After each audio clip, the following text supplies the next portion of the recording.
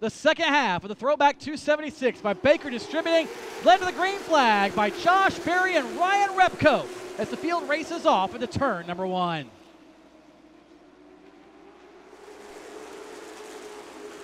Ooh, contact already. Mike Darn, Craig Moore. Hello. Stroker Race doesn't like second place, apparently. Meanwhile, for the race lead in turn number 3, Ryan Repko to the bottom inside of Josh Berry.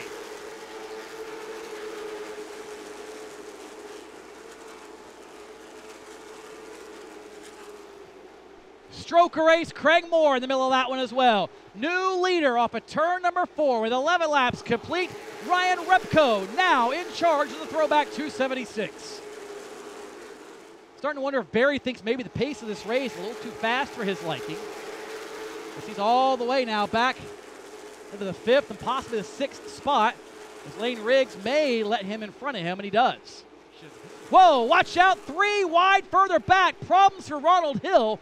That car has slowed. Something amiss on that brand new chassis of his. You see sparks flying.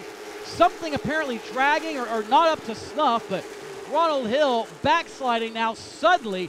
And yes, something on the left front appears to have maybe gone askew. That's what up front. Craig Moore on the outside of Ryan Repko. New leader, lap number 42. Stroker Race to the point. Craig Moore, the chicken suit has speed.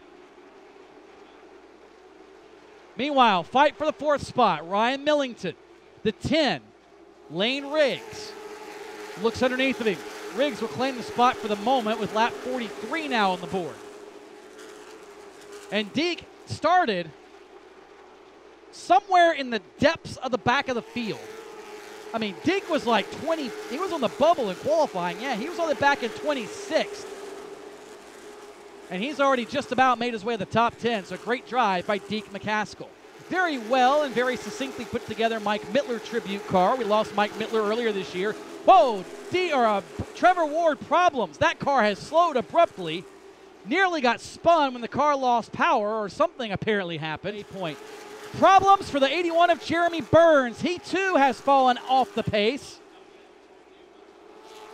And that Ford appears to have maybe lost power. The Lee McCall-owned car. Tough break. You see the one of Brody Pope there in the middle of that one? Deke McCaskill now on the outside. 3 wide down the back stretch.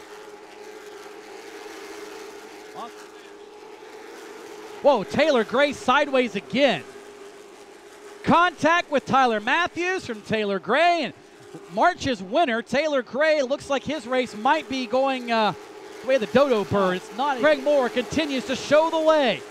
And the Kirk iPod, Solid Rock Carrier Special.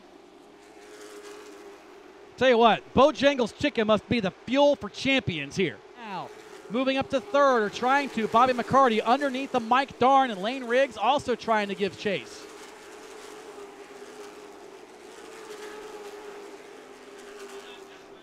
Change for the lead, turn number 3. Ryan Repko darts underneath the Craig Moore. And with 27 laps to go, Ryan Repko leads the Throwback 276. How many times do you see this in your life? Dave Marcis' car about to lap the Jeff Gordon special. Not a great night for Minnie Tyrell. Things just haven't gone his way, but I'll tell you one thing, that car certainly looks sharp. Bradley McCaskill, Graphics Unlimited, doing the wrap on it. They nailed it. That thing is perfect. But traffic now in front of your leader, Ryan Repko. This may be the race. What does Bobby McCarty have to get up to and around Craig Moore and Ryan Repko? 9 to go.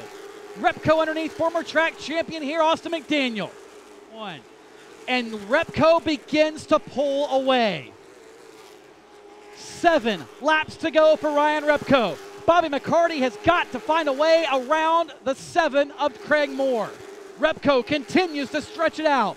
The gap now about 10 to 12 car lengths. McCarty gets underneath the Moore for 2nd.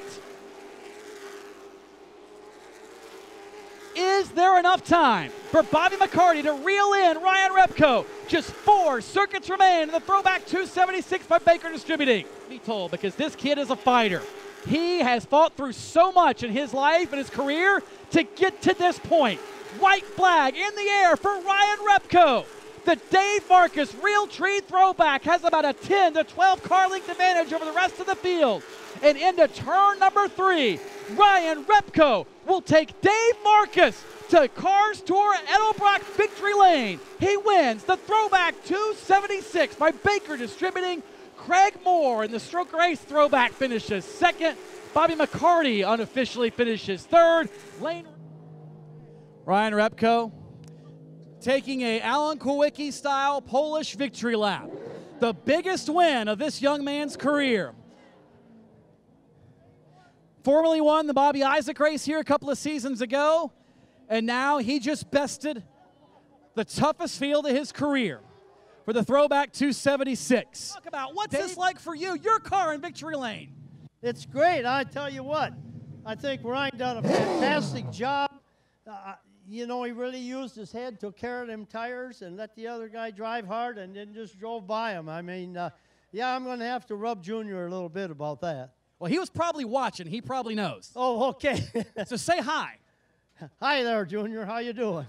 He'll have some video of this one, I am sure. We'll have to get it to him for the Dale Jr. download. But Ryan Repko going to get congratulations from Dave Marcis, the first to greet him in the race car. You used your head good. The only one that pays is that checkered flag. You did a great job. Thank you. Pretty. You're in Cars Tour Edelbrock Victory Lane, the biggest win of your career, and a legend, Dave Marcis' car.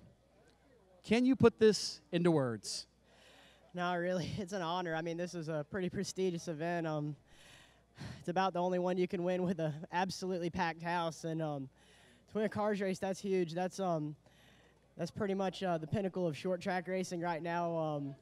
And I'm just, I don't even know what to say. It's awesome, and be able to honor Dave Marcis, that's just great. Were you concerned at all during the latter portions of the race that you're going too fast, the pace was too much, that somebody behind you was going to come get you? What were those concerns, or did they not even enter your mind?